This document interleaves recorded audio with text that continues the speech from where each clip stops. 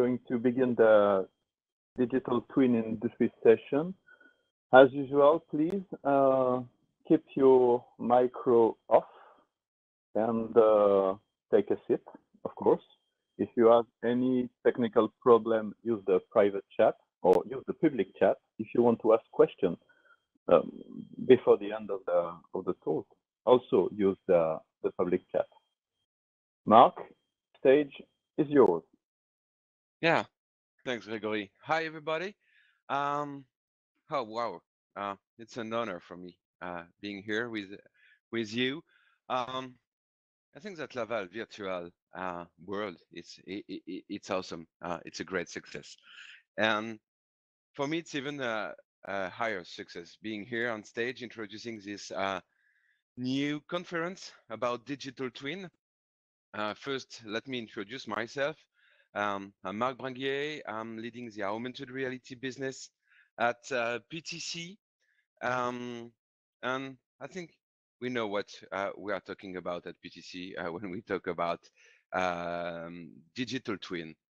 But yesterday, I was preparing this introduction and saying to myself, hey, how I can introduce in the digital twin conference. And I said to myself, come on, what is a digital twin? And I think that's mainly the first question. And I just made a taste. I saw a lot of your avatars on LinkedIn, and I see them like mushroom bumpings. And I said, hey, is my avatar a digital twin of myself? That's why I wanted to share my picture. Well, it's my current picture with now 2 months at home without the permission to go out. So Bob, some might be a little bit fat. Yeah, that's right. But is my avatar a digital twin? Some of you will say yeah. Some of you will say no. So I said, okay, let's have a look about what is digital twin. And I went through internet. I had discussion with people, and I found a first great definition in 2012 about digital twin, and it's coming from the NASA and the US Air Force. And to be honest, I didn't know that digital twin was coming from this sector. I think that aerospace and defense are pretty one of the early adopter of new technology. And as you see in 2012, it was a pretty complex definition. And if you see in 2018, the new definition, it's pretty simple. Because I think that it's now easier to understand what is a digital twin. A digital twin is a 100% replica of a physical element. I think that I'm used to in my pitch to use a lot of videos, because for me one image was 1,000 words. So I will try to launch this one. Otherwise, I will share with you the content. It's a pretty simple one, showing what is digital twin.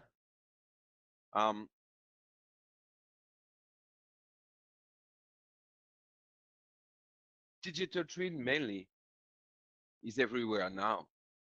It's coming from the aerospace, but jumping in any sector of the economy. Yeah, the NASA started with it, but now you have also in oil and gas. You have it in automotive. You have it for BIM.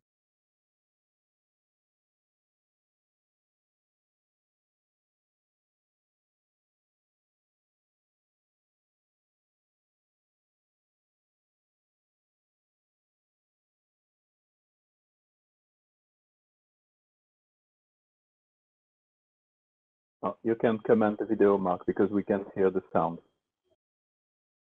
Yeah. You don't see the video?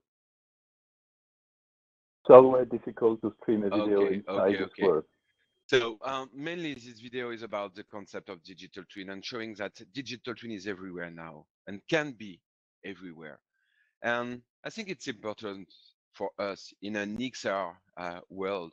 Some of you are doing virtual reality, some of us are augmented reality, mixed reality. At the end of the day, we are all concerned about digital twin because what we are providing to end customer is based on the digital twin. It's based on the data used for creating elements or 3D assets, for example. And I think that's here the key of everything. Data is the center of the digital twin. It's the center at the end of the day of what we are doing on virtual worlds, augmented or virtual, whatever. Data is the center of everything. If we don't have data, we are not able to do good digital twin. Digital twin is just a representation of the data. Just what is the digital representation of a physical information. So at the end of the day, it's like for any XR experience, data is key. And digital twin, for me, talking about digital twin is also talking about digital continuity.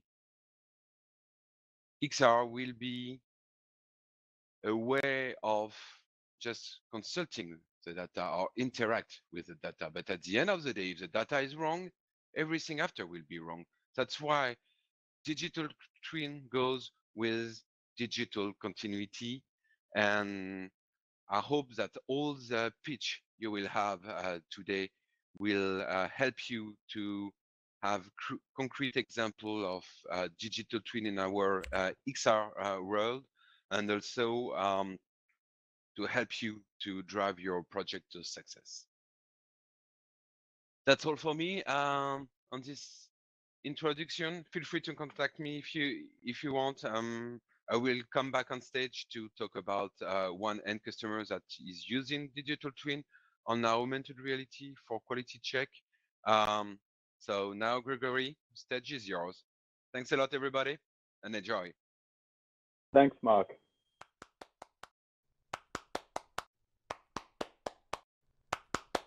Next speaker is Caroline. Come, Caroline. So my name is Caroline Bayllard, and I'm leading the mixed reality research team at Interdigital. So maybe some of you are not familiar with Interdigital because it's quite a new name within the XR community. Actually, there was a presentation yesterday about volumetric video given by one of my colleagues. So if you attended this presentation, you know who we are. For those who don't, I will start with a quick overview of the company, and then I will focus on our activities related to mixed reality. So Interdigital is actually one of the largest research and innovation licensing company. We've been working on wireless for more than 4 decades and recently expanded to consumer electronics with research on video and artificial intelligence, and resulting today in one of the largest patent portfolio related to wireless and video technologies. So Interdigital is organized into labs doing research on 5G, video technology, and also IoT. This lab strongly contributes to international standards. They also support customer partnerships, the new solution based on our research, like typically edge computing, immersive video, 3D content, and they also explore new markets and new research topics. Concretely, there are several R&D centers located both in Europe and America, with approximately 350 researchers and engineers. So one of these centers is based in Rennes in France, so not far from Laval, and this is where I come from. So in fact, our activities based on video are not new at all. Last year, we acquired the research and innovation organization from Technicolor, which had a long research history on video topics. And so this enabled Interdigital to immediately become a key player in video and immersive technologies, so including video and point cloud compression, VR, AR, light film, digital double, etc. Concretely, it's organized into 4 labs.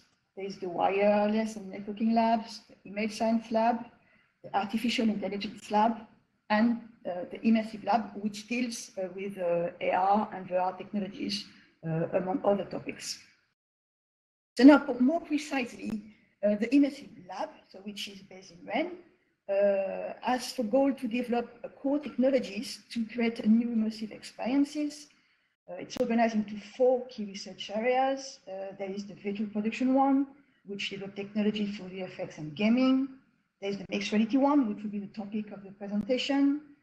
Volumetric imaging works on technologies for volumetric video and light guiding. And finally, deep content, which explores solutions for the generation of synthetic content based on deep learning.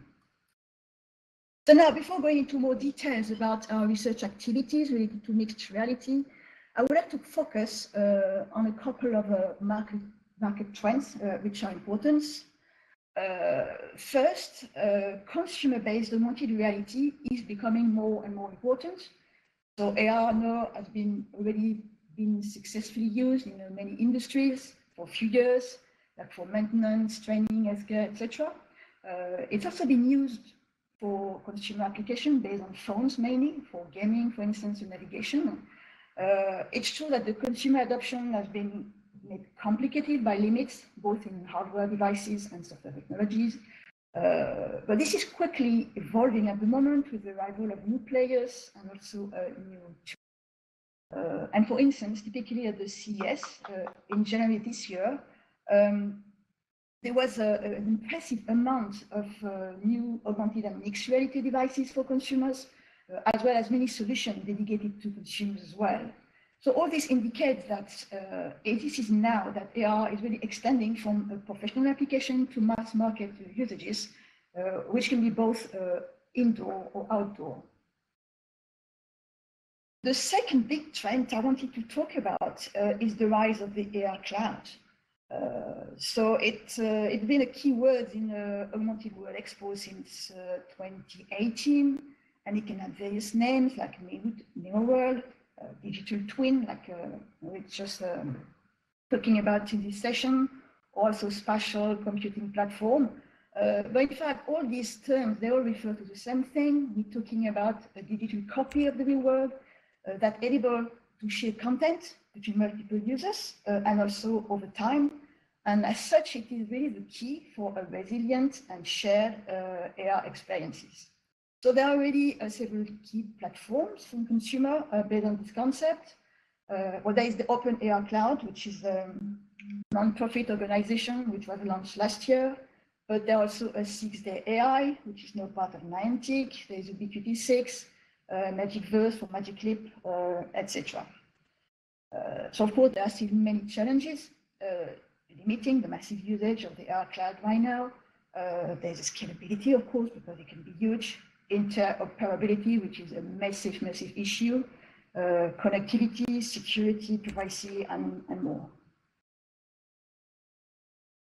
Okay, so now if we go back to our research activity at Interdigital related to mixed reality. So the purpose of the mixed reality research area is to develop technologies and workflow to enable next generation mixed reality experiences. And actually, this is twofold to us. One, there is a real need to improve the realism of a mixed reality. It requires to seamlessly blend the virtual elements into a live view of the real world environment. And second, next generation mixed reality experiences must be context aware. That means that automatically adapt to both the environment and the user. In terms of application, we made the choice to focus on the consumer-based applications located indoor. So indoor means it can be in the home, in the office, in shopping areas or in museum, whatever. So we made that choice not because outdoor is not interesting, on the contrary, but in outdoor context involves models and methods which are quite different from indoor, so we would rather focus on indoor right now. In terms of application, we identified two categories of application. So the first one is the visual enhancement and personalization of the river environment. So that includes inserting a virtual object in the real world in a realistic way. But it can also be removing an object or changing its appearance, for instance. Second category of application, which we believe is also part of mixed reality, able to interact remotely with real objects or real people. It can be through the device, of course. It's like obtaining info about an object, about someone, but it can also be controlling a connected object, for instance, like a lamp, a TV, or a robot. So, in order to achieve this, we set up an internal prototyping platform based on a central server that we call AR Hub. We can actually be compared to a local AR cloud, and that we use to experiment our workflows and technologies. So this hub, this central home server, collects data captured by various consumer sensors. It uses this data to build and maintain an advanced representation of the river environment. In fact, this is our mirror world. And it shares relevant content to requesting devices and display when needed. So because all these data are centralized and managed by a single server, we can naturally benefit from a shared and resilient AR/MR, and we can interact with the real objects. Also, we can have a better quality of experience thanks to the aggregation of multiple input data. We can also propose advanced features like object removal, because we have a reduced latency thanks to the fact that computationally expensive tasks can be performed offline before the experience itself. And finally, because it's a private ecosystem with all information stored and shared on the local network, it's easier to guarantee privacy and also to have more flexibility in the data management, and typically to customize your content and your interaction. Of course, there are many technical challenges associated to this kind of workflow and to mixed reality in general, in fact. So first, in order to build the mirror world, you need to have a pretty good understanding of the river environment by definition. Hence, you need to do advanced scene analysis and modeling. So that includes 3D geometry, but also we need information about the material and the textures. We need to know the light sources, and of course the semantics as well. When we've created a digital copy of the real world, this is not done. Then we need to align this virtual world with the real one, which is equivalent to finding the pose of the AR device with respect to the virtual worlds. And so that involves all the techniques for relocalization and tracking. And on the other end, on the rendering side, there are also many key challenges related to time rendering, displays, user interaction. Finally, there are, of course, all the networking issues to address communication and data exchanges. So in this presentation, I will not address, of course, all these technical challenges. I will simply focus on a few technical challenges related to scene modeling and virtual alignment. So first, let's start with the 3D geometry. It's a basic need for MR. It's really the basics, and the geometry must be represented as a 3D point cloud or a 3D mesh. So it is true there are many nowadays existing solutions, and the problem might seem like it's solved, but actually it is not. On one hand, because of the limited quality of consumer sensors, but also, for instance, indoor, we've got many featureless areas that do not reconstruct well. You've got specularities, you've got occlusions, and so a lot of factors that make the reconstruction still not perfect and not as good as we would like.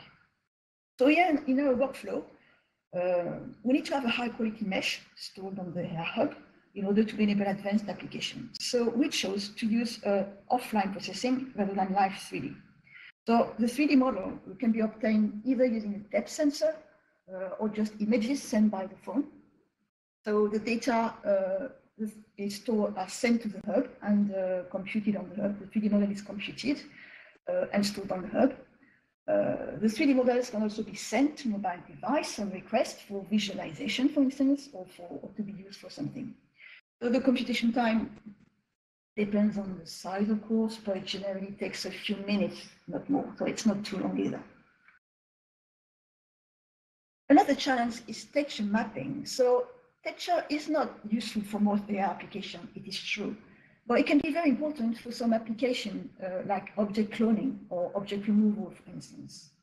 So to do texture mapping, you can use the image that we use to build the 3D geometry, as the camera pose is known, but generally it's not enough because you've got a slight inaccuracy in the camera pose estimation. You've got also radiometric changes between different images, which leads to artifacts in the image. If you look on the image on the right side, you can see artifacts both in geometry and color.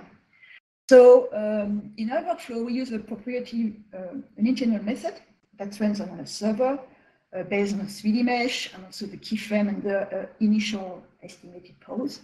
And then we added 2 refinement steps, a geometric alignment and a global color correction one, to 2 seamless textures. So as you can see on the image on the right here, the artifacts have gone both in geometry and in color. And this way, we've got a 3D mesh which is textures with seamless images.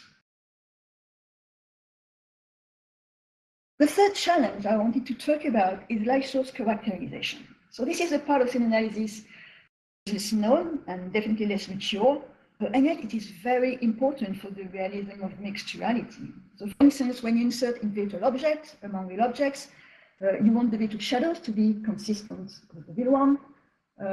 And similarly, if the virtual object is a little bit shiny, you want the reflections to be consistent with the surrounding lights of the real world environment.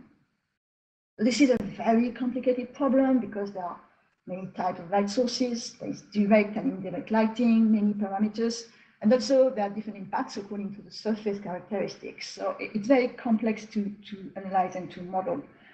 There are several existing solutions, either based on probes, like for doing VFX, or image analysis that provide like one value for ambient lighting, for instance, but they provide limited information.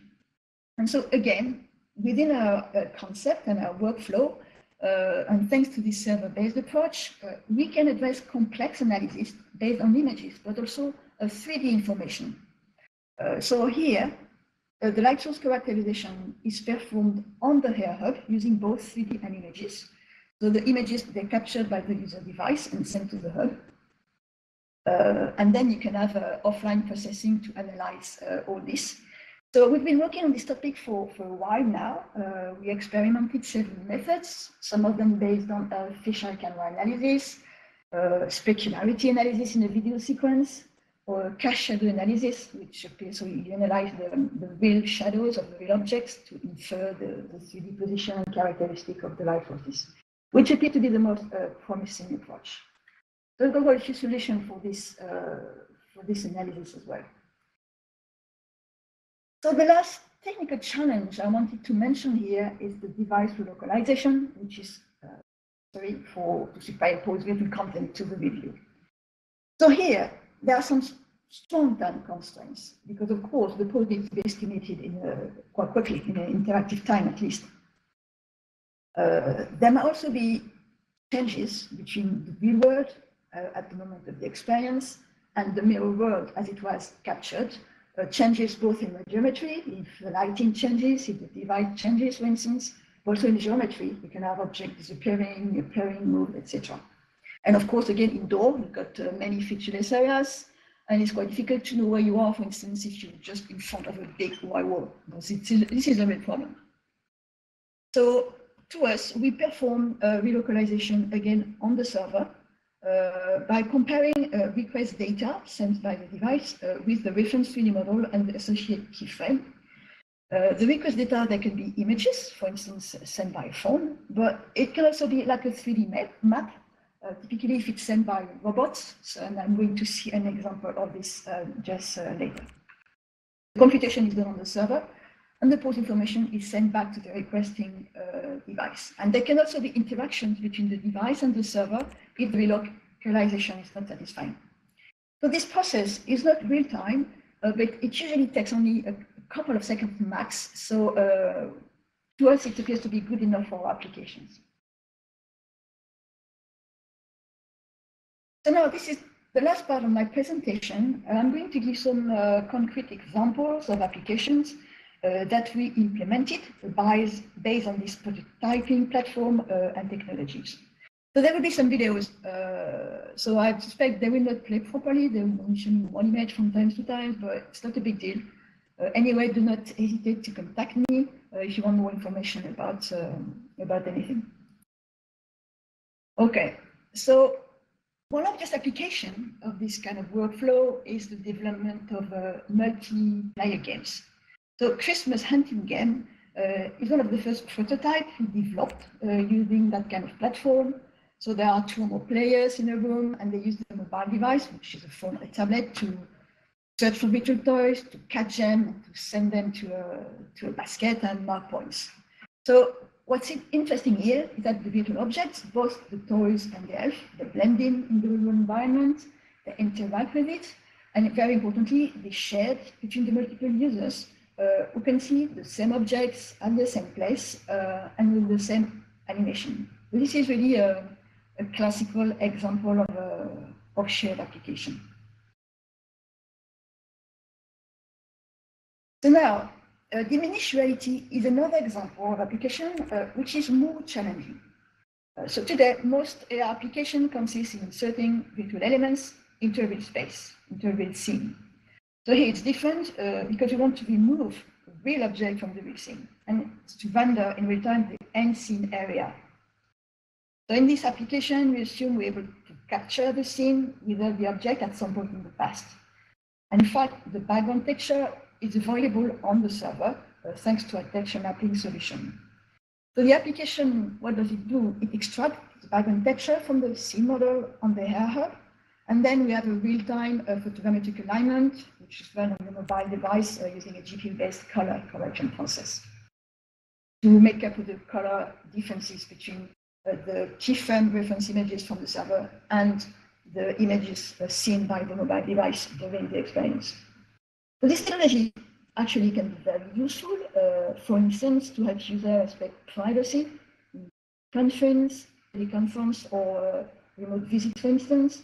And at large, it should also enable users to personalize their own real environment, for instance, to create their own interior design, removing objects before trying new ones, or having a personalized gaming environment, for instance. So this demonstration was actually presented at Laval VRtical last year. And in the image, you can see the output. So you've got a real car that was replaced by a virtual one. Here you can see a tripod, a real tripod that was removed and replaced by a seat. And as you can see, there's occlusions are managed. So the virtual seats is hidden by the real table here. And finally, it can also be used to remove people exactly in the same way as objects. So we've just seen we can alter the appearance of the real world by removing a real object from it. We can also change the appearance of the real world by adding new light sources to the real scenes. And this is precisely what this application does. So it can, for instance, be used to visualize the impact of a lamp in real time in your home, or to personalize the ambience of your room, which could be useful for decoration or gaming, for instance. So in this application, the user can add new virtual light sources, like point lights, spotlights. You can also choose intensity and color. And the lighting effects are computed using the live image provided by the camera, but also the 3D information provided by the server. So you do not need to have a depth sensor or to have a depth estimation on your mobile camera running live. The scene is rendered in real time on your mobile device and with appropriate cast shadows and reflection thanks to the 3D model, the reference 3D model. And you can also add virtual objects to the scene and interact with them. So like that, you can see some example of what it looks like, how you can just personalize the lighting in your environment. Finally, I will conclude with an example of an application a little bit different, focusing on remote interactions. with the real world rather than visual enhancements. So this is called ARBot. More precisely, this is an AR-based interface that runs on a standard phone to move a robot towards a target point, assuming that the robot is equipped with a LiDAR. So in fact, the application enables the automatic localization of both the phone using the camera, using image, and also the robot using the 3D data captured by the LiDAR.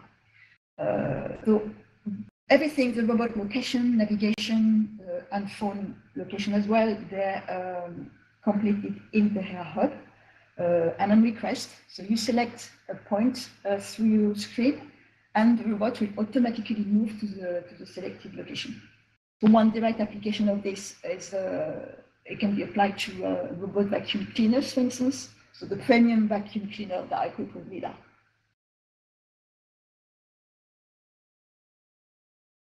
Okay, so I'm now arriving to the conclusion of my presentation. So we've been experimenting various mixed reality workflows in the home, where the data are managed, or the data about the real environment, they're managed by a single server. We also developed technologies to support this workflow. So you've seen that our solution, they enable next generation mixed reality experiences. And they have also quite limited issues regarding privacy, connectivity, infrastructure, and scalability, because it's easier to deal with this when you've got a local platform rather than standard AR cloud solution. Of course, there are still many challenges to solve. There is model completion in case of partial data, and data are always partial. There is change detection and model update. Of course, things evolve, and how do you update your reference model on the server? You also need to improve the robustness of the modeling solution, like especially geometry, tracking. They're so important for the realism of the application that it is very important to continue working on these topics. Semantics analysis is also key to have seamless experiences and context-aware experiences. And finally, data interoperability is still a major issue, and it's something which is very relevant and to be really worked on. Thank you very much for your attention. If you have any question. Thank you, Caroline.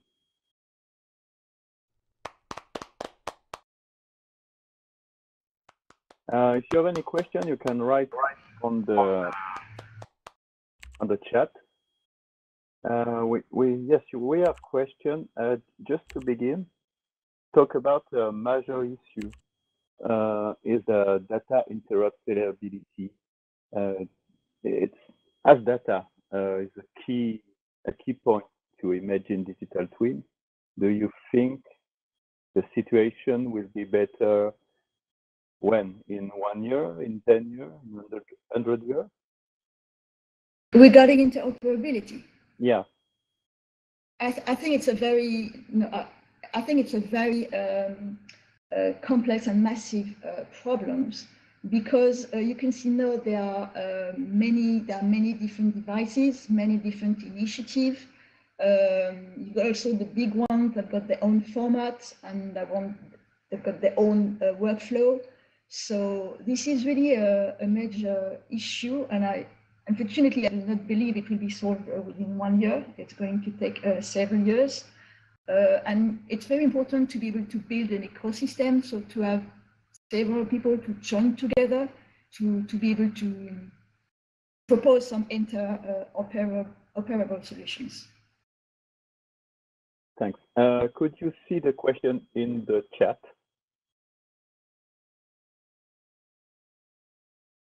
Yes. Question of Effet Augustine about relighting the room. No, I cannot see this question. Where is it? On the public chat, just close to the micro icon. Does the system work with low light conditions? Exactly. Yes, no. we've got several solutions. I mean, the most promising approach is based on cache shadows. And of course, for it to work properly, you need to be able to extract, to detect the shadows. So in low lighting conditions, you wouldn't be able to extract shadows, and then it would be more complicated. So, but again, I believe that there isn't just one single solution. There should be different methods appropriate to different contexts. I suspect that in low lighting conditions, you need, well, specific solution. Already ambient lighting, that's something which is quite easy to estimate, and you can reproduce low lighting conditions. But now if you want to be more subtle about it, if you want to get into more details, then it's true this is a particularly difficult situation to analyze. Thank you. Another question is about industrial use cases. What for you is the best industrial use cases you work on? Difficult. Yes, I mean, I wouldn't be able to say. I mean, I don't believe there is a best use case. So we all, you know, we're always waiting for the which is called the killer app, but I do not believe there is a killer app or there is a best use case. There are many very interesting use cases. All of them are very different. So in our work, we focus on things that are not. I would say that are like object removal. For instance, diminished reality. I really believe in diminished reality because until now, you do not see a lot of solution using this. And yet I believe it would open a lot of doors and you would enable a lot of new applications if you would be able to remove an object, but not just remove, but for instance, changing the color of an object or even relighting. I mean, to me, a very important use case is not just adding new stuff within the real world, but is it changing the real elements of the world. And to me, that's very important. It's very challenging, but it would enable a lot of new application in many domains. Okay, the next question should be on the robot case, the AI robot case.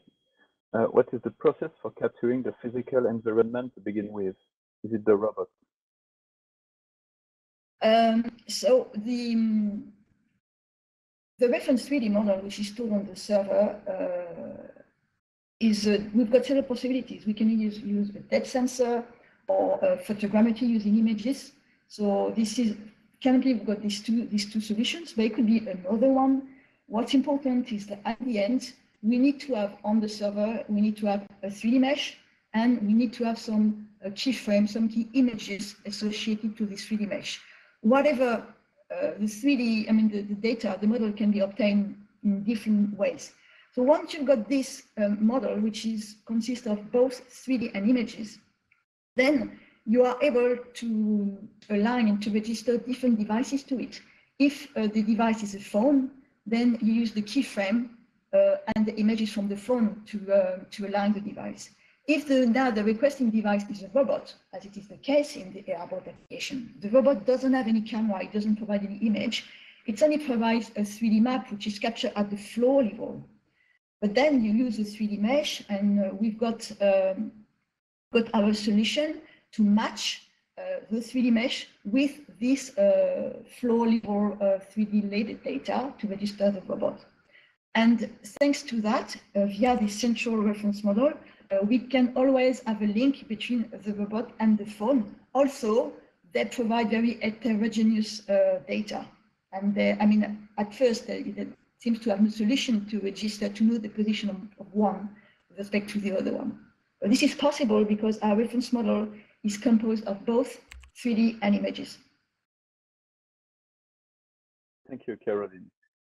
I propose to keep the last question about the technology readiness level for consumer HAMR to the last panel, because it is quite a general question. So thank you, Caroline, again. Welcome.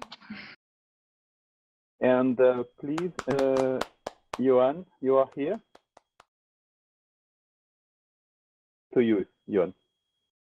Okay, so today I will present, as I said before, how we use new realities to improve processes through the digital twin.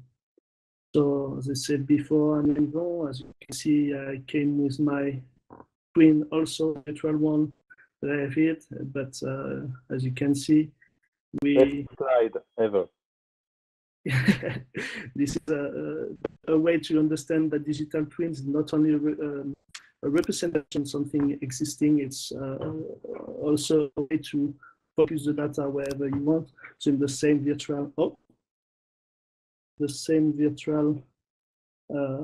twin, I can represent two aspects of my own personality. Oh, there is an error. One more time. It's okay. Okay, so first of all, I don't know if you are all aware of what is the digital twin. I hope that this is the case. Basically, digital twin is a representation of something real, synchronized in the digital world. So when we are talking about digital twins, we can understand behind that several different levels.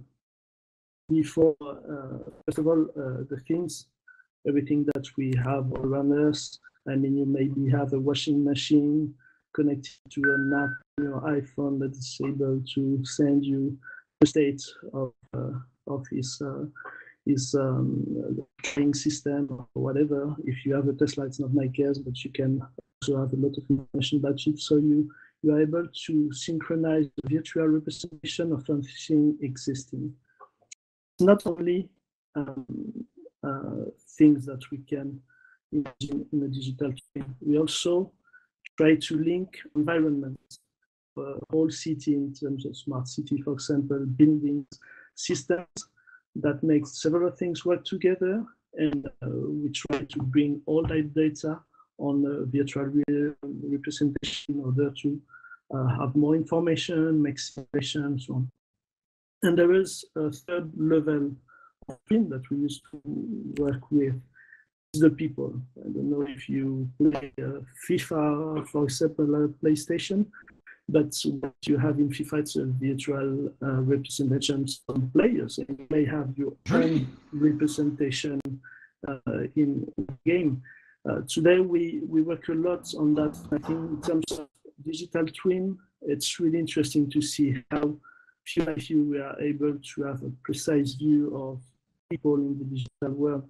In that case, in that picture, this is something that we are doing currently in Oslo with a part of SOPRA STERIA. It's HoloCamps, dedicated mixed reality investigation center.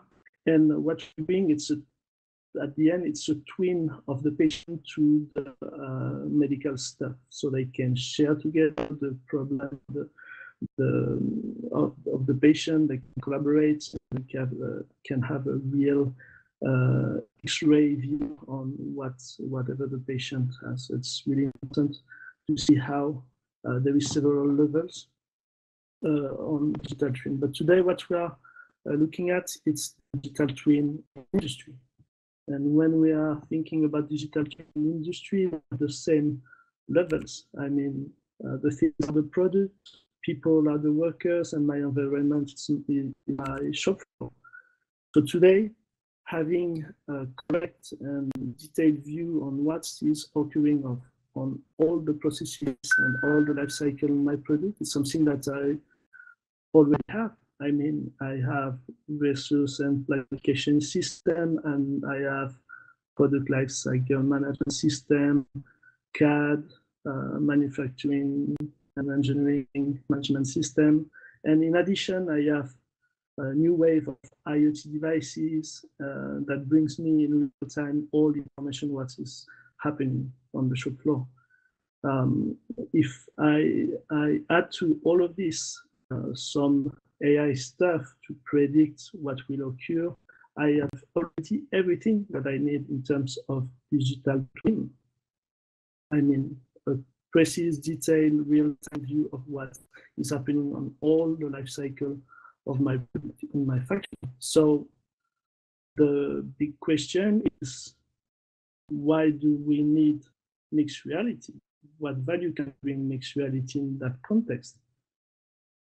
So thinking about that, as said, we go through 3 different axes of reflection on that. The first one is that mixed reality will bring us a different way to understand the data of the product, especially when we have a huge amount of real-time or simulated data on the project that we are looking at. In that case, to have an idea on how mixed reality can bring more value to the twin, we have those 2 examples. The first one, something that we've done by making an test engineer in the army to have a dedicated view of the crush radar section or surface equivalent radar on the aircraft. It's something really hard to do with traditional way of seeing data. It's really complex data depending of the azimuth of the radar. You don't have the same values. So in that case, we are able to correlate immediately the geometry of the aircraft, the configuration of the aircraft with the real-time data, if we have the system connected, or the simulated data, making all that huge amount that are really easy to understand. The second case is really similar. How we can understand easily the ultrasonic value of a kind of echograph for non-destructive tests in the industry. So what we've made in that case, Technatom, it's integrate the sensor they have to the HoloLens. In that way, we can directly see while we are doing the test, non-destructive test with the echograph, you can directly see the response of the sensor on top of the part we are inspecting. Today, it's not an overkill technology overkill because there is a lot of stress on that testing part in the industry. Each new material component of flying part of an aircraft has to be tested with this kind of equipment. So being able to deliver fast is being able to have a good quality level and really efficient test engineers. So the first axis to understand how mixed reality gives more value of the digital twin, it's how we can convert the data to have something really more sensitive for people who are using it on the industry. One, I think, is the reason when you are in a production mode, you can't easily have access to the environment. And one key point of the performance of your industry will be the relation between your worker and his workstation. With that mixed reality, it's really difficult only on a noded trail with some dashboard and some reports to have a good overview on how behave the blue collar on this workstation.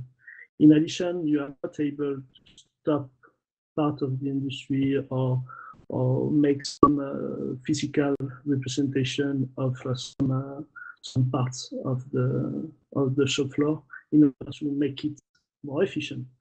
So what we've done in that case is it's using virtual reality to use the exact representation of the kitting zone. The kitting process is the people that are preparing some package with all the parts that one operator will need for a dedicated operation, for a dedicated model of car on the assembly line. So it's really critical because all those packages need to be perfect and have to be to follow the production model. So with this development, we are able to tune the kitting zone in order to make it more efficient with the work. We are also able to prepare the configuration of the kitting zone for the future manufacturing process. So this is something that we can't do with a traditional digital twin, but with the application of VR in this environment, we are able to speed up the rhythm of the production with optimization of the workstation and with anticipation of the next manufacturing program. And the third point, it's the perception. Today, we are working with the FIAC. By the fact, Marc is with us from PTC and a specific agreement with PTC, the FIAC. This is an investigation center in Spain. I live in Spain, Madrid. I don't know if there's Spanish people there. This is an investigation center dedicated to new material. And what we are doing with them is how we can create a full digital continuum between all the departments. Today, the exchanging of information we have between engineering and the shop floor or the testing and quality parts can add some friction and some latency in the overall process. So what we are doing is fixing everything on the digital mockup and make a continuous automatic chain from the design tools. In that case, CATIA. It's a CAD for people who don't know CATIA. So it's a CAD system to design the parts. And the engineers on that system are able to create their own scenario, presenting different views without having other kind of tools. You can directly on CATIA create those scenarios, then export that scenario as an instruction book or quality book, so the people on the floor can immediately download that book and see and follow the instruction. What is really interesting in that is that in a team, there's several departments. Everybody has a different perception of the product. I mean, if you are a designer, you are really focused on the dynamical topics of the product. You may have a way to understand and to talk about the product that is really specific to your work. It's not the same that the people that will check the quality or put some brackets on it, something like that. So what it's interesting is to see how the digital mockup, and digital twin in that case, of that precise part of the aircraft is an universal way to exchange information between all those silos. The other really interesting thing we have implemented is that the exchanges between each silos are faster. I mean, we can easily during the process create instruction for the assembly of this part. You upload it to our system so the people that will make it can download it immediately. If there is some quality issue, we can close the loop quickly and say, "Whoa, maybe in that step I can hide something," and it's something really constant. I mean, the flow information that we are pushing all of the life cycle of the project. And if we push that all together, I mean, the kind of data that we use, the way we are able to accelerate the rhythm, and the perception of all the different actors on on the process, we are able to go further and to make this real. So once we have the full digital XR twin, we're able to share all this kind of information in real time all over the world. So especially in a period like the one we are living today, at home, where we want to go on working, it's a really important way to focus people on their core business without the needs to travel, to understand different other kind of perception. I mean, everything based on the digital market. So this is basically the three example we wanted to share with you today. I think that yes, at the end there is a specific value and using reality or extended realities. I mean, AR, VR, etc. In the process and in association to the digital twin for those three reasons. First of all, it makes the data much more understandable for all the people. It's the unique way to accelerate the phases between all the departments to have a better rhythm of all the life cycle of the product. And then the perception of this product and the way we are able to represent the environment, the people, and the product in unique human way of understanding the digital mockup make the collaboration easier in the industry and other sectors also, and facilitate the decision making. And that's all for me. Thank you, Yoann. I applaud. Many thanks for your presentation. As usual, if you have a question, you can write on the chat. But I have a very simple question. If you remember, last year in Laval VRtical, I think we talking about digital twin. In 1 year for you, what you see as the evolution of the use of digital twin in industry?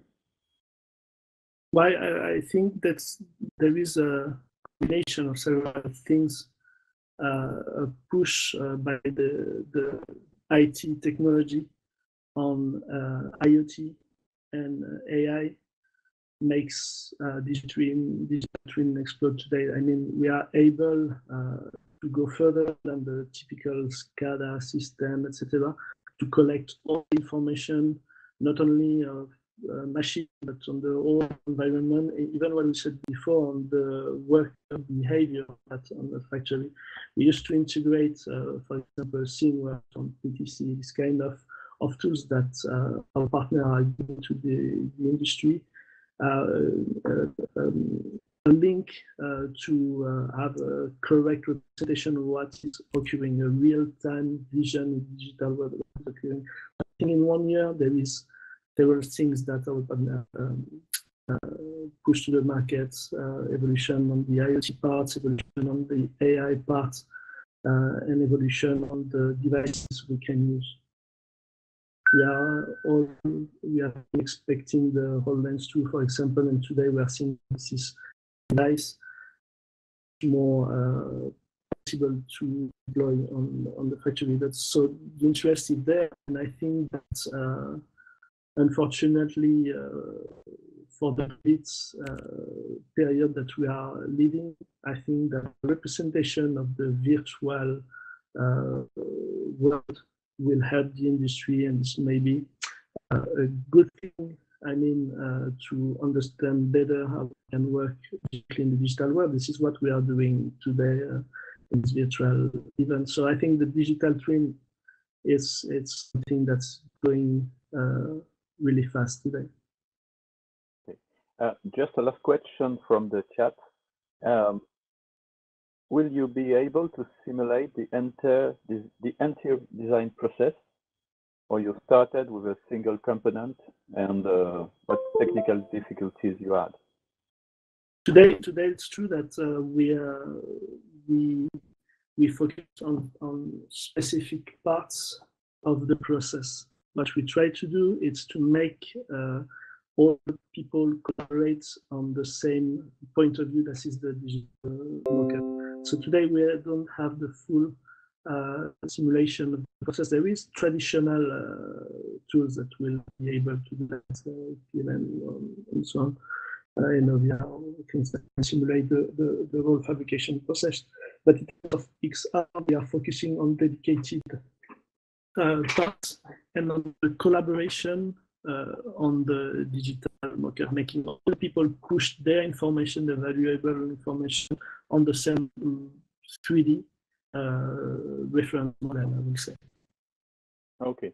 Irene, I see your question, but I propose to keep it for the panel because it's a very broad question. It's very interesting about the nature of the digital twin, in fact. So thank you again, Yvon. Thank you again, Yoann. Sorry. Come on, mistake. Thank you. And we're pleased to welcome now Kevin on stage. Kevin, could you okay, stage is yours. You can begin. Hi, everyone. It's an honor for me to be here again, as I was with Laval last year in a physical experience. It's quite difficult for me to do a conference that way because I'm not really used to it. Like, I used to see a lot of people and the reaction of people when presenting, but we will keep it digital for that time. And first of all, I would like to say that what Laval did this year is amazing, and in the short period of time, it's great. I will try to bring you value with the presentation today in showing you a real example in industry and how they can use the VR. And first of all, let me introduce the company so you know what we do and how we get this example done. So Group IP360 is making VR since 2012. And in order to grow faster, we opened up a franchise. And in the last 5-6 years, we opened up 40 franchises all over France, Switzerland, and Caribbean as well, which means that we produce a lot of VR. And all the data I'm bringing today are the data we collect ourselves and not the data that we take on Google or whatever. So we will really try to bring you value today by giving you the good way of producing a VR and how it would as a good example. So I used to be working for Google as a marketing director in Sydney, and that's why I'm really into data and all of that analytics. Yeah. Okay, so I hear someone talking. Okay. It's okay. Okay, so just a bit of context today. There are more than 4.5 billion people online now, and COVID actually increased that number. And the fact that people are going online, they're trying to find new ways of promoting marketing and doing learning as well. So we to reach a new life, which is e-life, and Laval is a great example of it. For example, the Congress now become e-Congress, and business become e-business, visit e-visit, and school and and so on. So I want to give you the different uses of VR, and today we'll focus on one more than another. The first use of it is learning or digital learning, depending on how you call it. But I don't want to focus on it. We did it last year, and you've got many conferences about this subject. I will be focusing on the use of VR for marketing purposes and commercial purposes. So it's split into two different parts, whether you will use it for internal marketing or external marketing, or even both of them. And today we'll be focusing on the Schneider Electric device in VR that we produce for them, which was used for both usage, internal and external. So Electric, they wanted to digitalize their company in Carros, in Nice. We actually did many other sites for them, but today we'll focus on the one from Nice. And what's important is, why did they want to virtualize their company and the production sites? First of all, they wanted to emphasize the production side and show the R&D, production, and all of that aspect. It's kind of a internal use, because they will use it also for new customers. When people come to the company, they want to know what production site is doing what and who is working where. So an internal tool for them, kind of like a map. So you know exactly in Nice who is working on what and what they're doing, and do they have a specific, R&D process, all of that stuff. So it's a new way of presenting internal and external purposes, as I said. They make the site accessible 24/7 as well, because we know they have people working from all over the world with this site, whether for commercial purposes or internal purposes as well. They want to show the energy efficiency as well. I will show you the example on my screen. We'll exactly see how it works. They want to be different and innovate as well, and help people to protect themselves. Again, by the way, for external purposes, if you want to sell your product that you're producing with your company in the industrial environment, or if you want to explain a process on how you produce something, or even if you want to bring your employees with you and explain to them, tomorrow your new job will be this and that's how you will do it. So it's better and easier for them to project themselves on how they will do it. Again, we really ask a lot of questions to our clients, because we wanted to know how they would like to use it, whether it would be on mobile, tablet, computer, or VR. And I really want to emphasize on that point, because VR is a point. It's really important. Most of companies right now, we do work with a lot of big companies from CAC 40, and most of companies want to go to VR because it's fancy, it's nice, and all of that. But that shouldn't be the reason why you go to VR. VR is not only a technology, really, savvy technology that you would use because it sounds good and it's nice to say you are doing it. You really have to have a purpose on that.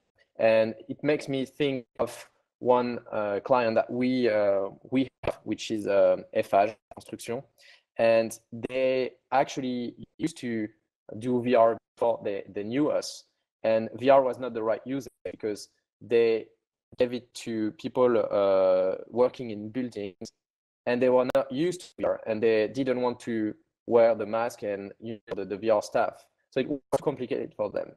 So first of all, when you create VR or 3D experience, you really have to determine and exactly who you are targeting, who will be using, and what would be friction points.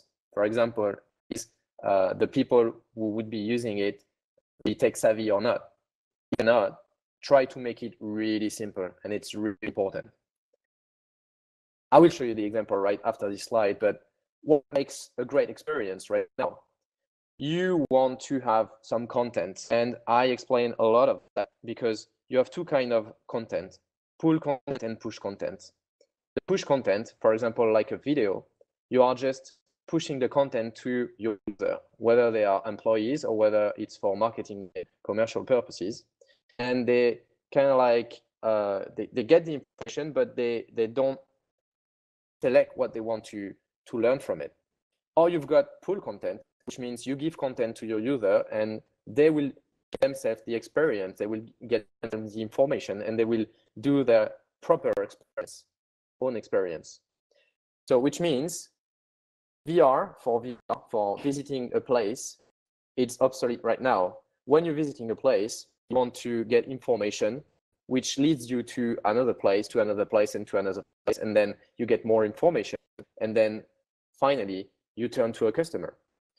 So first of all, what makes a great experience is you will have to be able to renew information which means if you got information in your VR experience, you have to be able to change it yourself.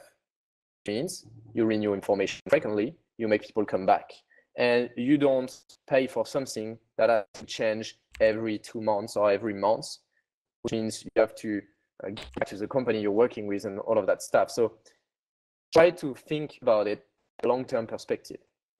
Second of all, tracking and statistics. When you do a VR experience, you have to think about the ROI and your KPIs. That's what makes a great experience, because we have seen so much proof of concept that people are deploying, they are not paying for it. And then they go like, okay, VR, it was great, but we don't want to go more into VR because we really know what we got from it. So if the client pays for it, has KPIs and are able to check the ROI, then the experience would be better because they know this working, this is not, and that's how we will improve over the time. And that's the takeaway, and for me, the most important one. Third one that I actually already talked a bit about, the persona. You have to know who you are targeting, who is going to be using it, and what are the friction points. Because to target the wrong people. Sorry, I can hear myself.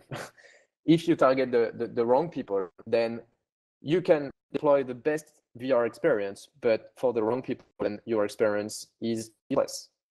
So please make sure that you know exactly who you're targeting and what they are expecting from the VR experience. Few points. It has to be quick to load. Like Laval, it's quite quick to load, which means people can actually use it effectively.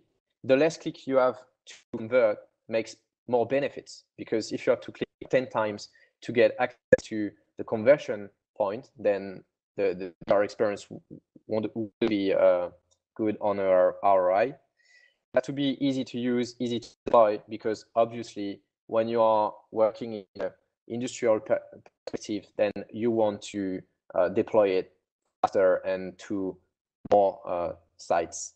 So it has to be easy to deploy, and you have to think about it when you first deploy the first one. So obviously you have to make it scalable.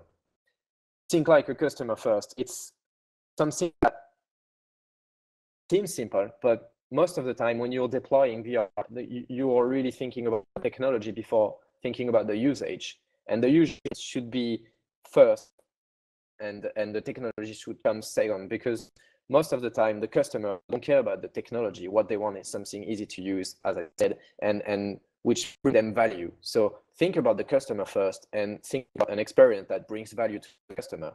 And the last concept, which I love, is keep it super simple, or keep it straight and forward. Because again, if you've got a really simple way of using the VR, then more people will use it, and then you will have more conversion and you will make more money or train more people. So let me just change my screen right now so I can show you the example with Schneider Electric. For those who would like the presentation with some more notes, we prepared a second one with more notes. If you want it, then we will be glad to send it to you if you just send me a private message. It's obviously free for everyone. Let me just give you the link for Schneider Electric. Gregory, please, can you tell me if you can see it now? Yeah, it's okay for us. Okay, great. So basically, Schneider Electric, as I said, we will get back to the point I mentioned before. So as you can see, whether you can move from a place to another, or you can get information. Here, you get information about the client, explaining how works the building and all of that stuff. So there is quite a time difference between the time I click on a point and the time it shows with a crank wheel that we use to show the screen. So here are the informations. As I said, the client has the ability to change, modify as much as he wants and whenever he wants the content. Because obviously, if you deploy this kind of VR project, you want to be able to change it, and it hasn't to be updated in the next 2 weeks or 2 months. then if you click on arrows, then obviously you move from a place to another. As I said, it has to be quick to load. It has to show different content. It has to be easy to navigate as well. So that's a way of navigating through a menu. And let's say I am working for Schneider and I'm working as a sales, then I can show through Zoom or any presentation online what we produce, how we produce it, and you know, do like a virtual tour of the technology. So that's a way of using for marketing, internal, external, and they actually use it for recruiting people as well, because obviously when you see that, you say, okay, they have this kind of you know, technology here. I would like to work for them. That would be nice, and really use it to emphasize the way they onboard people as well. So, to sum up what I just said, it has to be simple. It has to have information which make the experience better. You have to know who you're targeting and who using it, and who you're targeting with the device as well. Here is just an online version, but they also have the version with the virtual gear, but they don't use it for the same people at the same time. With the virtual gear, they use it for people internally or people who would like to come to sites, and because they can't always bring them in the site to the right place, then you can give them the gear, and so they project them to this place. And finally, you have to know exactly why you're doing it and how much it brings value to the customer and how much value it brings to you as a client, because you want to know if this gives you the ability to sell more, to recruit better, and for the final user, is this operation giving me more information and helping me to, you know, get a decision and bring me value. So I could talk about that for ages and hours. So I would more like to interact with you guys, and if you have any questions and statistics about this kind of usage, because I have some more right here. Maybe you can see my screen now. I'll just show you again my presentation because I've got some data for you. Okay, so I guess it's all right. For example, for this setup of solution, it's a link, as I said. Whether it's a link, so you can send it through emails and, you know, have a website, or it's a VR experience as well when they use it internally or when they go abroad to explain how they work. It has to be responsive, of course, because you want to use it on your mobile tablet and many devices. It has to go for social media, email signature, extranet, newsletter, and all of that stuff. Again, when you produce this type of content, you want your client to use it to most devices, the more devices, and the more places as well, as I said, social media, signature, extranet, newsletter, and all of that. They actually use it special way because they use it as a website. And now we talk more and more about augmented website, which is you're just going to the address right here and you go straight away to the virtual tour, which the virtual tour is made like a website, but you can actually move from place to another, which brings great statistics, as you can see here. We brought to you the last 2 months of data because we don't want to show so much data about our client.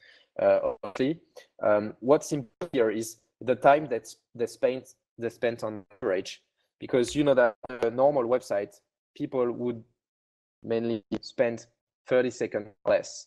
Here, they spend more. Again, as I said, it's push or pull content. Pull content, you let themselves create their own experience, and that's what's important. And the bounce rate as well. Bounce rate is important because it means how many people to your website or your experience, their experience, and left the experience without clicking anywhere. So here we are less than 5%, which if I give you the average on the website right now during COVID-19 is more like 70-75%, which means almost 8 people out of 10 who go to your website will leave with clicking anywhere, rather than on a virtual tour. It's less than 5 people. Again, it's a pull content, and that's why they create their own experience. They on the high points, they get information, and then they go to another, get more information. They can spend the time they want wherever they want. So it's a mix-up of all what we said before. We knew who we were targeting. We knew how they would use it, and that's why we have such good statistics on this client. As I said, for those who want, I can give you a presentation. Obviously, send me a private message. We'll be free to talk. I will be in Laval for the whole day. So if anyone wants to talk about it, as you can hear, I'm quite passionate about this job and we do. So I would be happy to talk with you about VR and industries and how to use VR. Thanks, everyone. And free to ask questions now. Thanks, Kevin.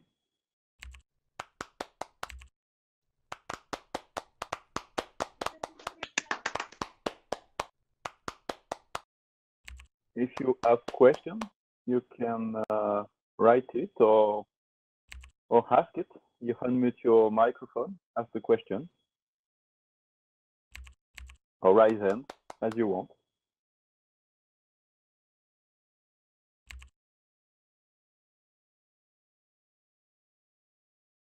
If you want any statistics about another kind of client that have like this one, or anything that makes a great experience, or You have a question on the chat, Yvonne, from Yoann. How can you get a user? How can you get a user to return this kind of experience once they have played the visit? Sorry, Gregory. Someone talk at the same time. Just Hello, a Mr. second. Ravier. Hello. Everyone is talking at the same time. Oh merde. I can see a question which is interesting. How is the cybersecurity handled? Depending on the usage, whether they use it for internal purposes, we can actually set passwords, and only people who knows the link have access to it, and then they log on, or external purposes. So you don't really target on cybersecurity because you have nothing to lose, because you want everyone to know about it. It has to go viral, right? It really depends on how they want to use it. But again, depending on what they want and how they will use it, we can protect it more or less. It's all code from LZ, so basically we do whatever we want.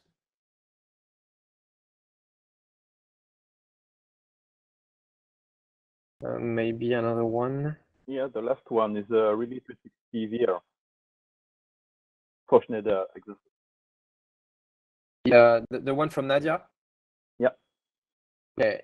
Is this a 360 VR? Yes, it is. It actually, again, when we put it simple, VR is what? It's virtual 360 put in VR gear, right? So whether it's virtual tool or VR, it's just a way of displaying it, which is different. So how were they built for Schneider, as they have very complex infrastructure? I don't get where you want to go with this question.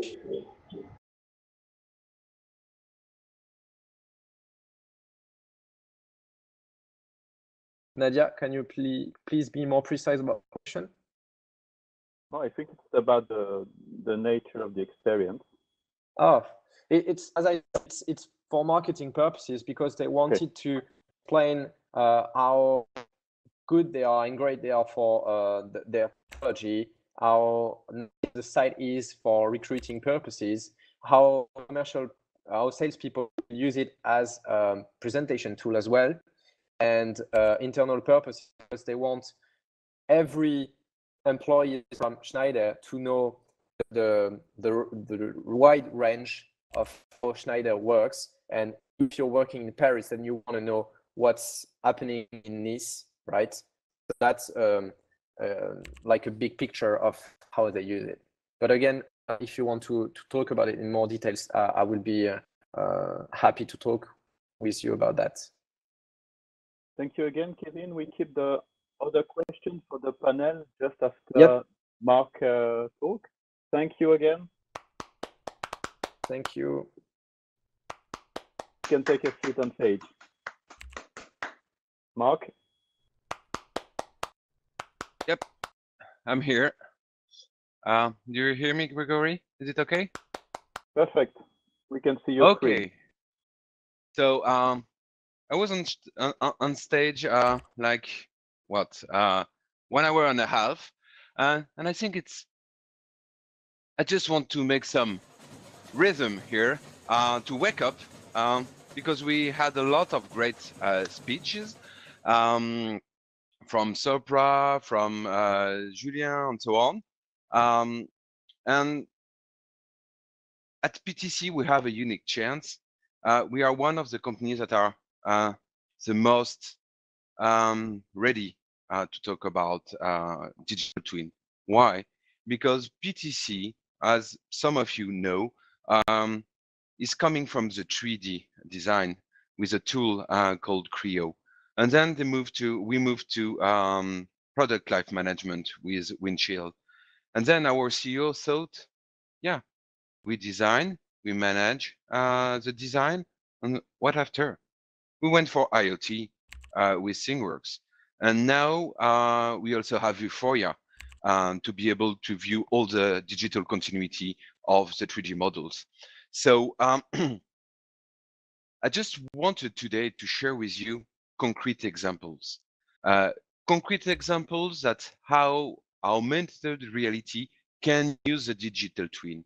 And at PTC, that's in our DNA.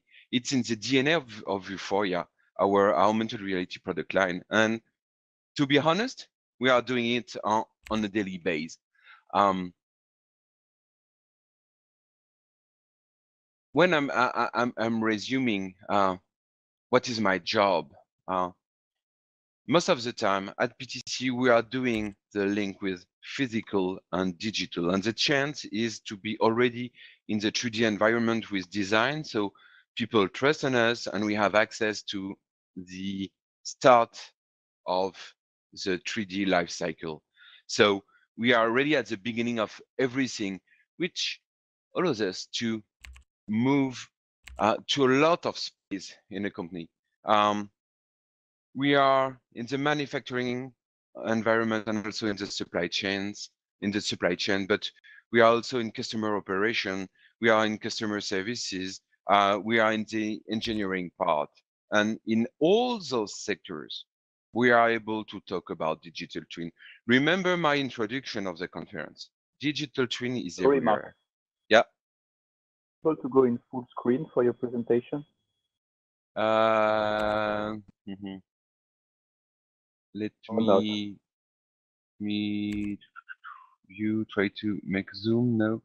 Yeah, there are many things on your slide, and it's difficult to see for people. Yeah, but it's not so important. As you want. If there is a problem with the full screen, as you saw yesterday, be careful. Yeah, no, if people want to, it's mainly here we are talking about where we are playing with the PTC full product line. It's just to say that digital twin is everywhere. And like I said during the introduction, the data is key. And our chance is to have access to the data. So we are able to work on really nice projects. And that is the aim of today. So I firstly wanted to share you something pretty simple that I added to my presentation. It's just what we call the model target within Vuforia engine. Most of you knows, everybody know Vuforia engine. It's the computer vision used in Pokemon Go, in Vivino, in a lot of applications, like 60% of the market. And the chance of having access to the 3D models for us is to be able to do that, to have a 3D model 360, able to recognize in in less than a second what is the object in front of us. To be able to distinguish a Lamborghini and a Ferrari, for example, and be able to plug the digital twin on it. And why we are able to do that? Because we have access to the 3D DNA of the end customer. And that's key. That's really key. I saw some presentation in Laval where we are still based on images. Images was what was used like years ago to do augmented reality. Now we move to 3D models like this, able to recognize any parts. And working with that, and I think you came for that. I want to show you what we've done with Volvo Trucks. Most of you who are used to come to Laval Virtual, you already know the use case of Volvo. Quality check on the production line.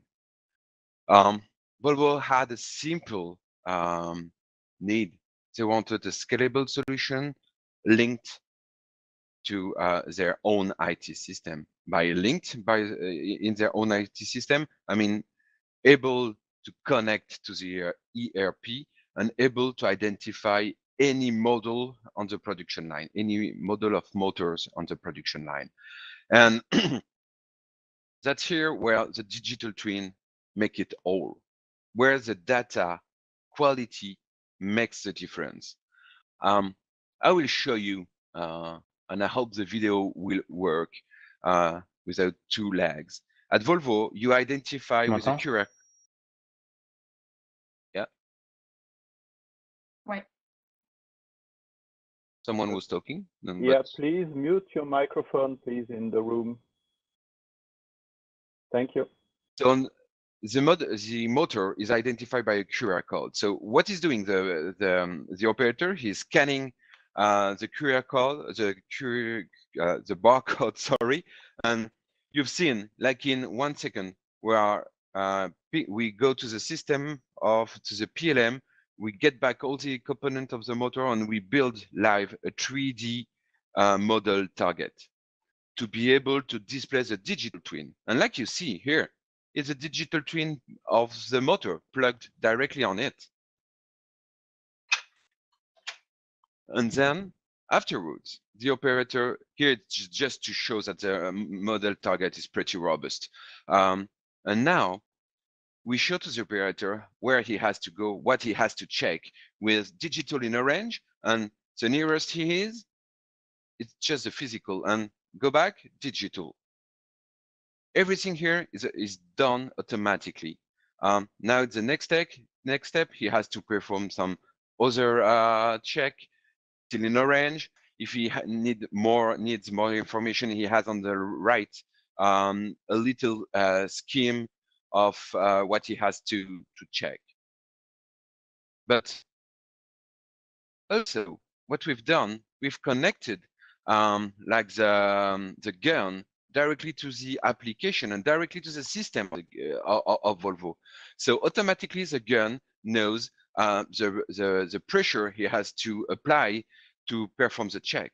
So the operator has nothing to do, and it's directly linked to the good data in the PLM of the customer. Here, that's one of the last check.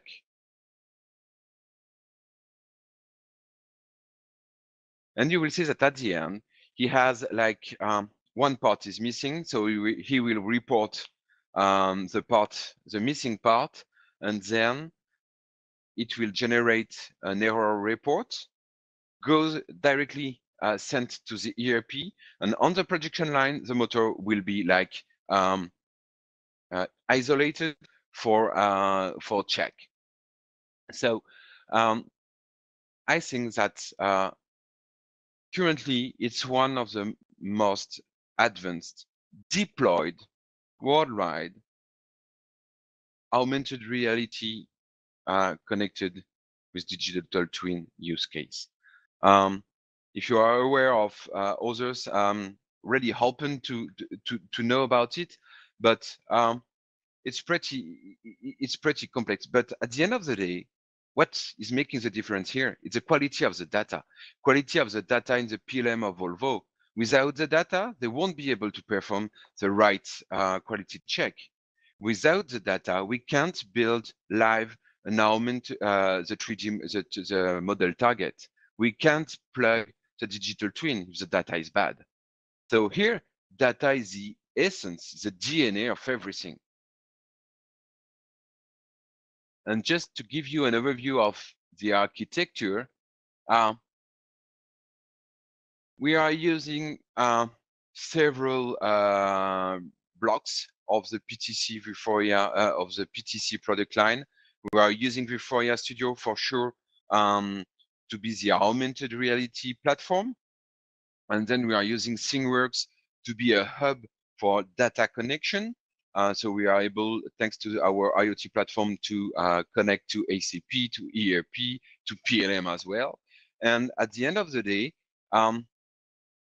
all the data is hosted in the PLM. So when we have to build live the model target of the motor and the digital twin, we are directly going to the PLM to get the data. So that's how is built this use case, and we have a lot.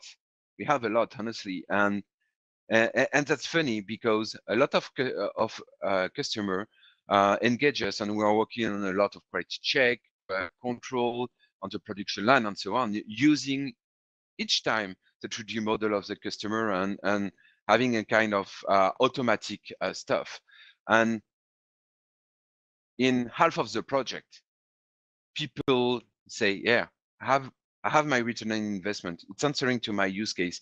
People are really a fan of it on the production line and willing to adopt because it has a real added value for them. But at the end of the day, they figured out that the quality of the data in their own system is not at the level expected to perform such augmented reality experience. So now they go back to project to be able to have a real high value data in their own system.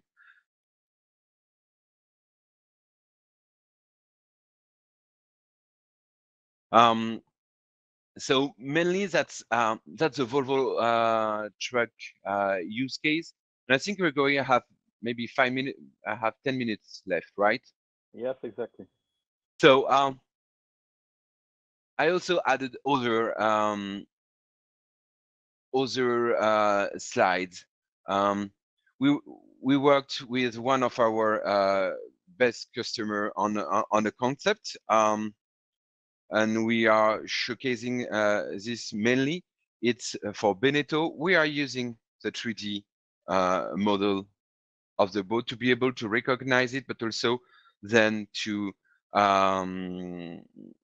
display possible configuration internally and so on, to put the boat in a virtual environment.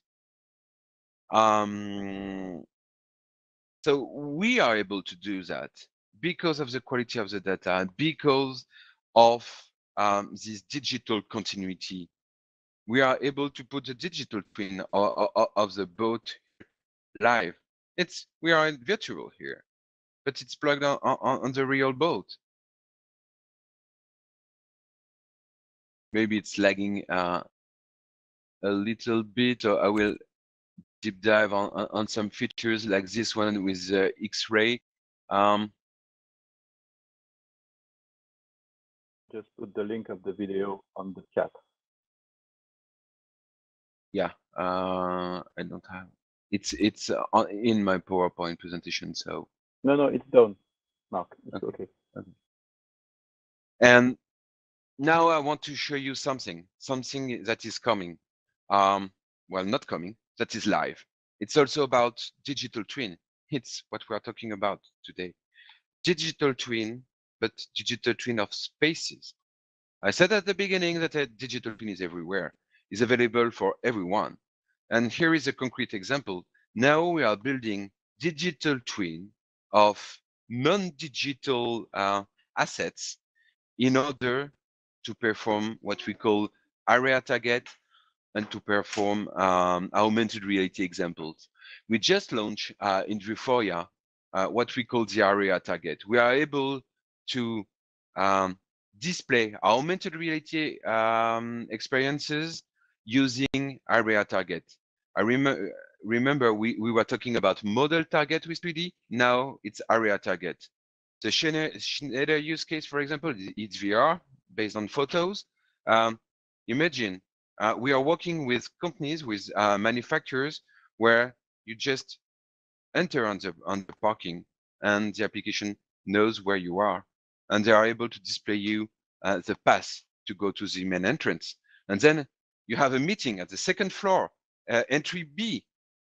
You can follow your way. We are using a Matterport to scan. We are able to scan 40,000 square meters. 40,000 square meters. And it goes quick. When we started the technology, it was 200. Now we are at 40,000 square meters of area that we can aggregate and where we can display augmented reality experiences.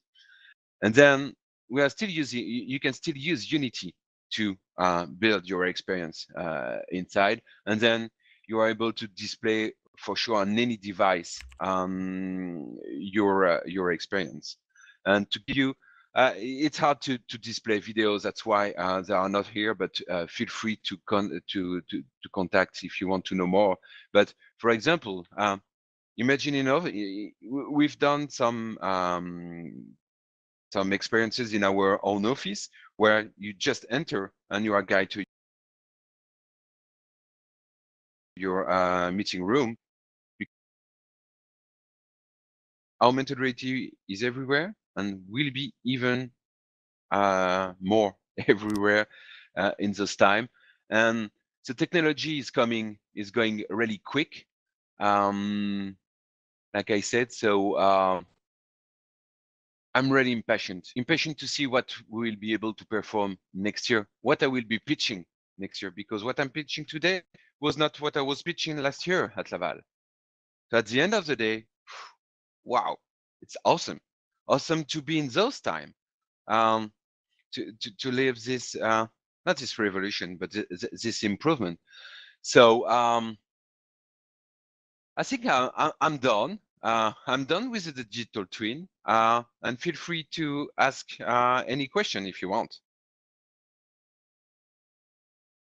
Thank you, Marc. I think it could be interesting to begin the panel if you have time. And if I really need to leave in 10 minutes, but okay, yeah, no more we than can 10 start minutes we can start the panel if you want, yeah, and I stay 10 minutes. Okay, then I think the first question is for you. So could you look at the chat, please? Public one. Yeah, you have 4 questions for Pascal, Irene, Colin. Okay. It looks like you are using handheld device for the AR experiences. What is the expectation for the MR headset becoming mature? Good point, Pascal. Device. In my 2 pitches, did I talk about devices? No, never. I only talk about use cases. Why? Because at PTC, we have the vision to make software that are available on all platforms. We worked a lot with Microsoft. We were the first one in publishing an application for the MWC for HoloLens 2, and we are really proud of that. But our technology is working on any devices, and that's our vision. And yeah, MR devices are being more and more mature, but have a look at them. None are working on the same platform. Microsoft is far away from the others deployed in the enterprises. Lenovo devices are based on Android platform. It's not so easy. And I think if you and you all know what happened with Magic Leap yesterday, it's a big trend. It's a big trend. You can do hardware and software at the same time. I think it will be so. And you see, you have a lot of new devices coming. Some will disappear as quick as they can, but yeah, having big players like Lenovo, HP, trying to compete on the market will help to democratize all the technology for sure.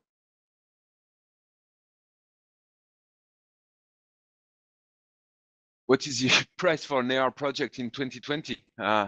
Good question. It depends on what you want to do. In this session, we talked a lot about digital twin.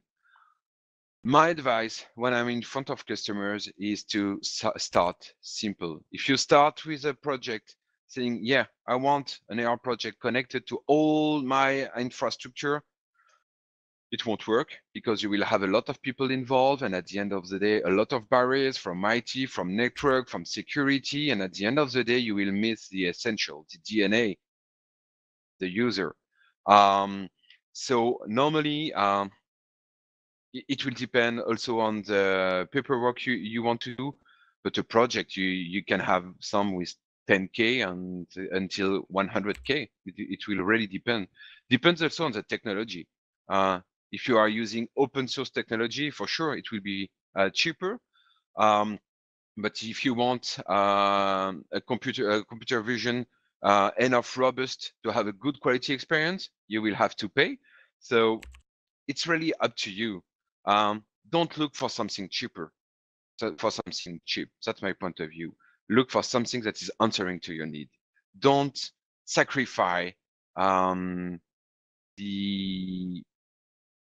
replay of the experience. Don't sacrifice the computer vision, because if your experience is not successful from an operator or a technician point of view, from the end customer himself, he won't adopt. So if you spend 10, 5, 100, if you don't take this in account, you will miss the goal. Maybe if you want, the last question for you is about the standard format. Are you working on standard format, or what do you feel about the standard in this field?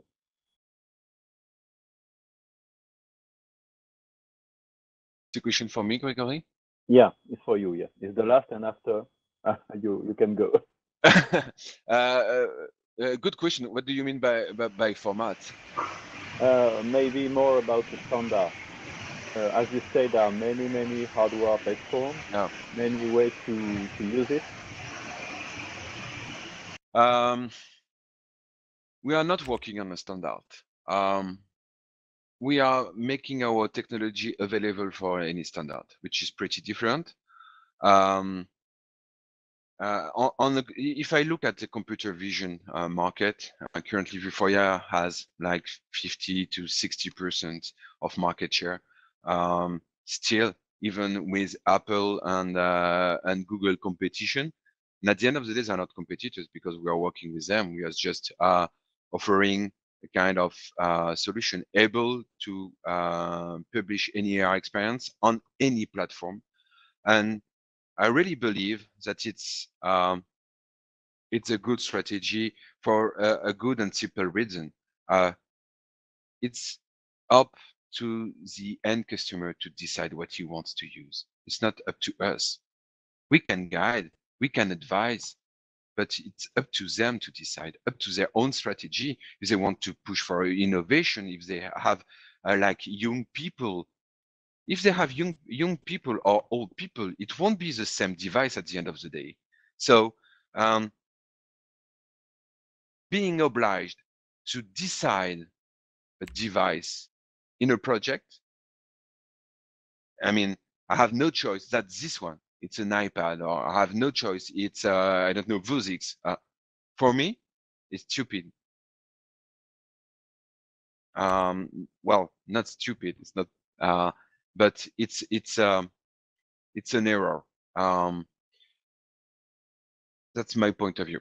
So we are not working for a global standard, but we are working with the VR AR association in order to have a kind of alignment of all the actors worldwide. Really, the idea, the market is really moving quick. So it's now time to structure the market. And maybe, yeah, it will be like standard coming in the next years, but not yet. Thank you, Marc. Thank you for your time. You're welcome. Thanks, everybody. And now, if you have questions for Kevin, Caroline, and Yoann, please write it, ask it, raise your hand as you want. We have a question in the chat, if you can see. Yes. You say that any real-world data visualization with XR is a digital twin of some sort. Oh, maybe I can say something about that. I'm not sure that XR is mandatory for digital twin. If you imagine my bank, for example, and my representation, my personal representation for my bank doesn't need my physical representation. I mean, with Facebook, LinkedIn, Twitter, and the whole information that my bank has, I think it's enough. But I believe that XR on the digital twin for industry brings more value. By the fact doesn't also need to represent the state of a real object, but it can represent the behavior of that real object in order to simulate new cases. So it's more wide than the simple representation of physical and real-time data. Caroline?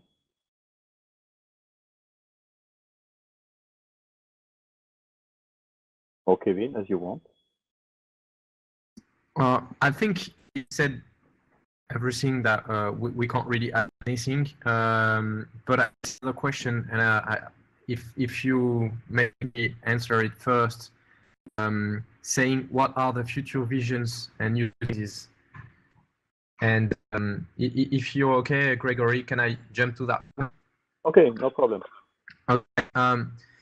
Basically, what we experience now is due to COVID-19, people and companies, if I go wide, companies want to find alternatives to when people meet each other. So the use cases are the ones where the fact that you can visit a place, especially in industry, and you can industry to people and not people to industry, is increasing tremendously right now.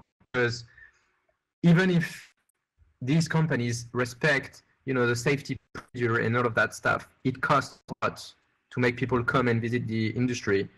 And for example, we work with Safran. When you go there and you want to visit the sites, it's take a long way to teach how to respect the procedure and all of that. So now they want to disrupt the industry by making it easier and making people not come to the industry, but the industry come to them. And that's what we see right now, a tremendous increase that kind of usage. So maybe the audience would like to add something. That's from my point of view and the point of view of our company, that's what we experiment right now.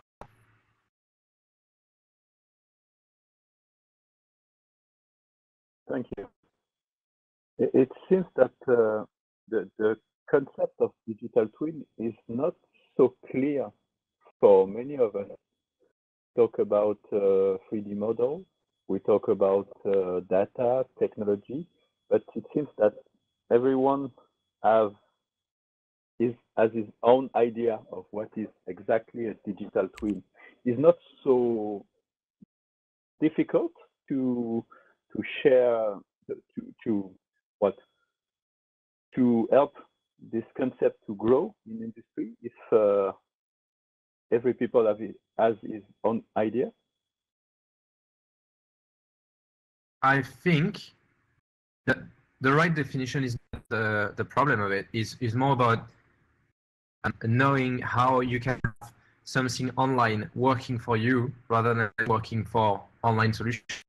Because as you said, people have different definition of it. And if we go further in this discussion, people have different definitions about VR, about 360, about AR and all of that. And yeah, but if we go even wider, we go to startup. What is a startup like?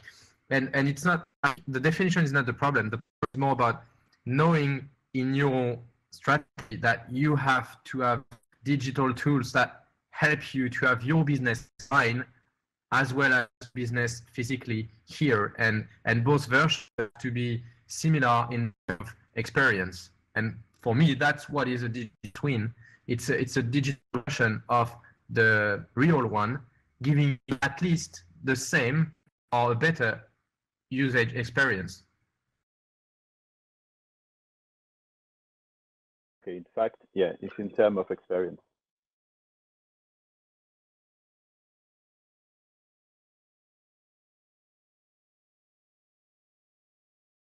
Just a comment on that. That's interesting to see how the perception of things or the It's real. difficult to hear you, Yoann. Hear me better Your now? voice, yeah, is quite loud. Oh, better now? Better, yeah. I was thinking about, we were talking on the chat also on that. I think that the perception of the real world can be disrupted through the mixed reality or the X reality. I mean, sometimes the representation, physical representation, the twin is not enough. I mean, we can imagine sometimes to create a full shop for 1,000 square meter to represent graphical cardboard, for example. So we can split the real world and its digital representation to make the digital representation even better to understand for human people. Maybe we will go the next years in a representation that brings more value than the visual representation for some cases. So like this, I can, for example, like 10 people optimize a graphical cardboard in serious gaming way of doing things. I mean, 1,000 square meter places, one part dedicated to the graphical processor, another part dedicated to the fan or something like that. It was just a about it.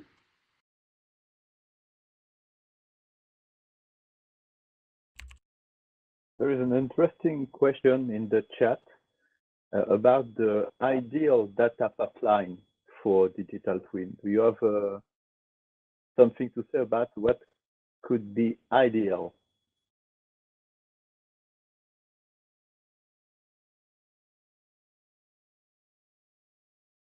Kevin, Caroline?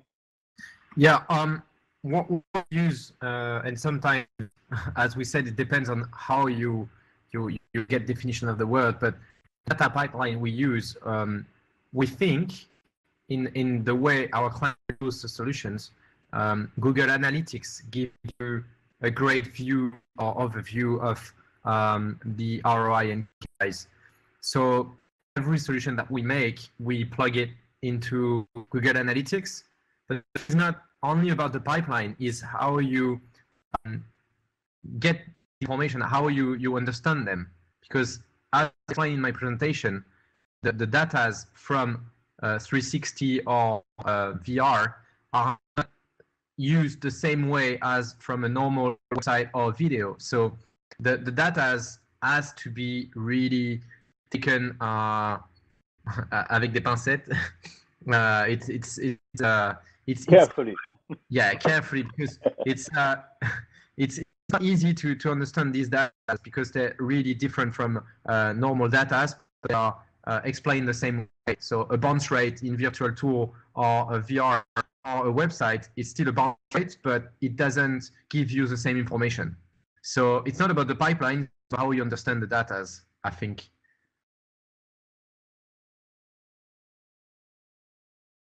Maybe, Caroline?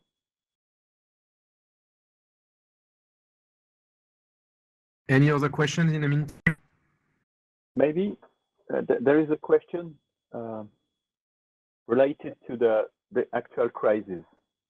Okay, we asked this question on every panel, in fact, in this edition of Laval Virtual. But do you think that the actual crisis, the lockdown and something like that could, how can I say, help to spread the use of digital twin for example, maintenance or training? It could be an help.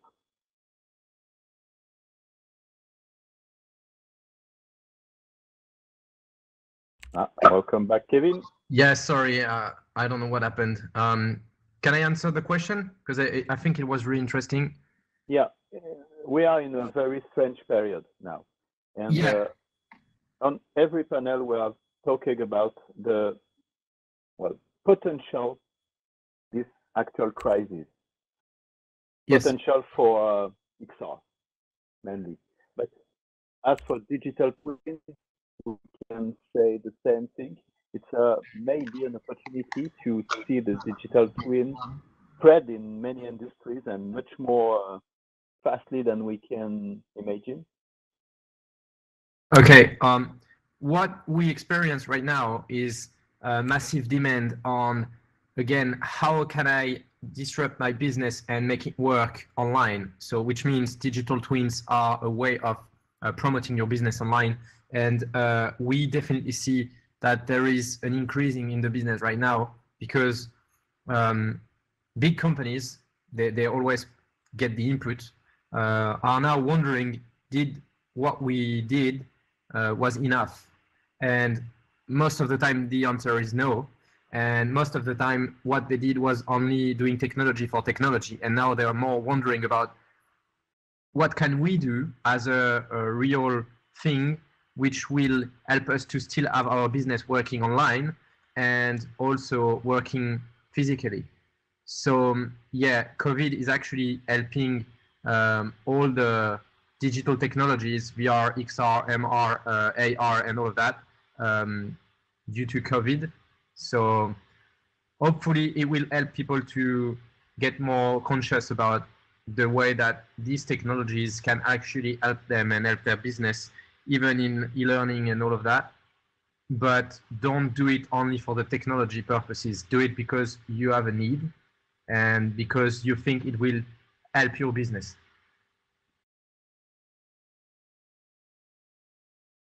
Thank you.